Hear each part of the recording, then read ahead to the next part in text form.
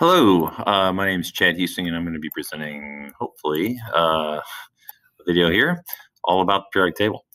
First of all, I got to tell you, I love I mean, well, I try and only love people and not things, but if I could love something, it would be definitely the periodic table. I have a periodic table. Actually, I have a little bobblehead Marie Curie. I've got a periodic table pencil box, periodic table high tops, custom made. I like to call them my Air Chad's, periodic table shower curtain. Wife wasn't too happy about that. A couple periodic table t-shirts, multiple periodic table ties, periodic table bow tie. If I were to get a tattoo, I would probably get the periodic table, a mirror image of it on my chest. So every time I woke up, looked in the mirror, there I'd see the periodic table. One thing I don't have is a periodic table pair of periodic table boxer shorts, which I believe Mr. Geyer does. And I cannot steal them because if he knows that they're gone, he's going to know that I have them. So anyway, love the periodic table. This is the periodic table 101. Please make sure to download this, the PDF of this in the notes below. These will be guided notes, and I've got several links. You can do a blank periodic table for like note-taking, things like that. This is a very good printable periodic table. It's the most updated version. It goes up to element 118. ptable.com, which is fantastic for all kinds of, we'll use it a lot in class. The video periodic table, totally cool. By the way, the guy there who's the professor with the wild hair, if I were to have a man crush on somebody, it would definitely be on him. So as you can tell, big fan of the periodic table. Let's get cracking on this. So our goal today is, again, periodic table 101, chemist's best friend. We'll talk about what we gain from the elements, different parts of the periodic table, what the periodic table law is, and some different properties. So without further ado, let's go. So what do you get when you look at the periodic table? First of all, every single tile on there is going to give you information about that element. At the bare minimum, you can find out that the symbol, in this case it's carbon, sometimes they give you the name, but not always, but most of the time they do. 6, the smaller whole number, is the atomic number, which is the number of protons, super important. This larger number down here, 12.011, is going to be the atomic mass of the element.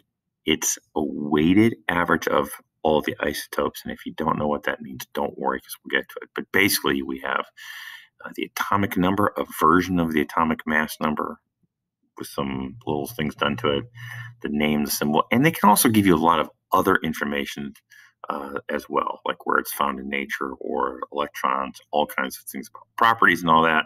This is just sort of like the basic. Okay, now the basic parts of the periodic table. So the basic parts of the periodic table, some things I would really encourage you to kind of focus on here is, okay, so these right here, 1 through 7, these are the rows going left to right. Okay, these are the rows or the periods, right? And then going up and down, 1 through 18 here, going up and down, these columns are the groups or the families. So again, the rows and the periods left to right, up and down are the columns and the families. And the reason they call them families is because usually elements in the same column or the same family typically has similar properties. Going left to right in the rows, the properties drastically change. So that's the basic part. Now, the other thing I'm going to do, and I'm sorry for not having it up sooner, but we're going to go to ptable.com. And there it is. And a couple other things. These families actually have names. So a couple names that you're going to need to know. That's not it there, but let's take a look. Is this first family is the alkali family. And again, you're going right here. Alkali metals. These are the alkaline earth metals. Okay. This big group in the middle are what are called the transition metals. Okay. So kind of in here are the transition metals. Over to the far right, these are almost all of these are gases. These are the noble gases. These are the halogen family, which are the halogen gases. And then over here, we just say, okay, this is the oxygen family, the nitrogen family, carbon family, and so on. If we go down here, going left to right, now this is a little bit different. Left to right, this is the lanthanide family, and this is the actinide family. And basically, these were kind of pulled out of the periodic table. You see here, we start at number 56, and then it goes 57 to 71, and then it goes back to 72. So this is the lanthanide family. A little weird, goes left to right. Okay, so you'll need to know the names of those families and rows and the rows, the periods, and columns. Okay, so if we're to keep on going here, Next one, now we're going to talk about is this really cool thing called the periodic law. Okay, so what is the periodic law? Okay, so if you take a look at this, here's one example. And one example for the periodic law is we're going to look at the atomic radius. So the radius going from the center of the atom to the outer edge, the outermost electrons. And here's some things that you end up finding. Okay, so they have the radius. This is atomic number down here. And notice what happens. In general, going as the atomic number increase, the radius decreases, which is kind of weird. And then all of a sudden, there's neon, right? There's neon. Goes way back up, starts over at sodium, goes all the way down, decreases to krypton. Then it jumps back up, and this keeps on going. Okay, so this is called the periodic law, not just for this, but for a lot of other things. So what are we trying to show here with this data? Well, what we're trying to show with the data is this, is that as we go, the periodic law states that if you put all of the elements in order by atomic number, the properties generally repeat. Okay, they tend to repeat, and they repeat periodically. So what we saw is with atomic number 3, had a kind of a big radius, and it got smaller, got to neon, very small, and then guess what happened? Go to sodium, gets bigger.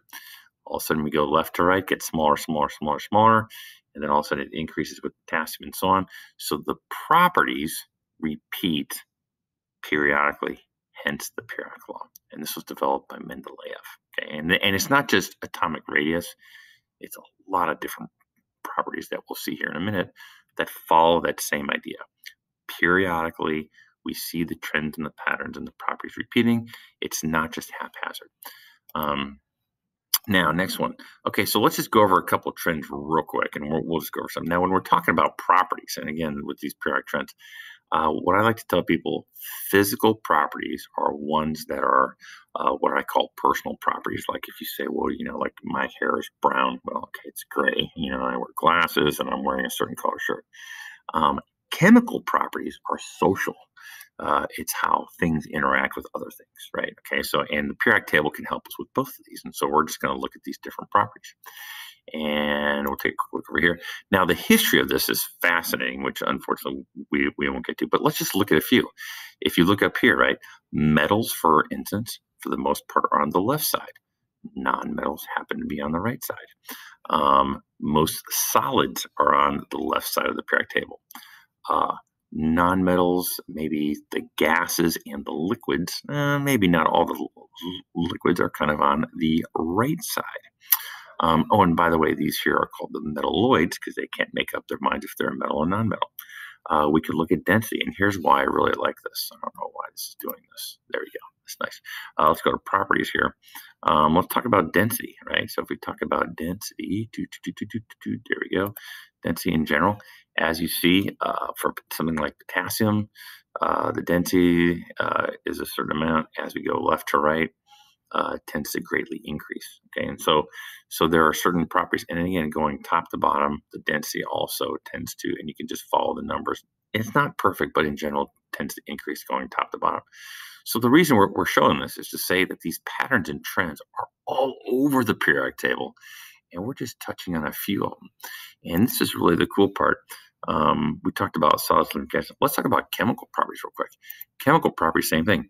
Over here, lithium, I can take lithium and put it in water. It might go fizz a bit.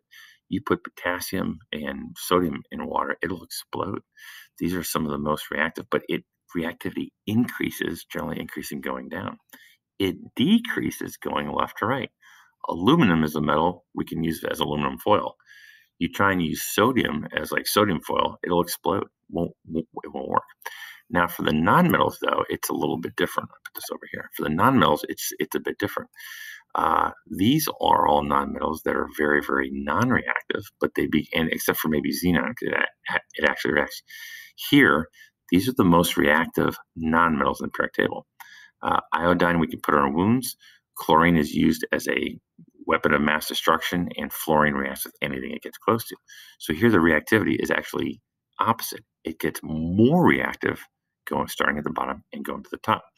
Why is that? Well, it's because of the wonderful world of electrons, which we're going to look at later on. But right now, this is just to show you the basic parts of the periodic table, that there are lots of patterns and trends that we're going to continue to learn more about. And I'll give you a big hint. It's kind of tied into the Coulombic interactions and the electrons, which play a big part, which we'll get to later. It's really, really cool. Fun fact, Mendeleev was the dude who came up with this one. Many people were trying to develop the periodic table. He's the one who, when he was writing a textbook for freshmen in college, got to this chapter and just put these things on cards and tried to, he liked playing card games and just trying grouping things and where they had the same properties. And he didn't try to force things in groups where the properties just didn't fit. Fabulous guy, which we'll learn more about. So don't forget, make sure to check out the links, download the guided notes, and try and fill them in and come with lots of questions. As always, I love to talk about the periodic table.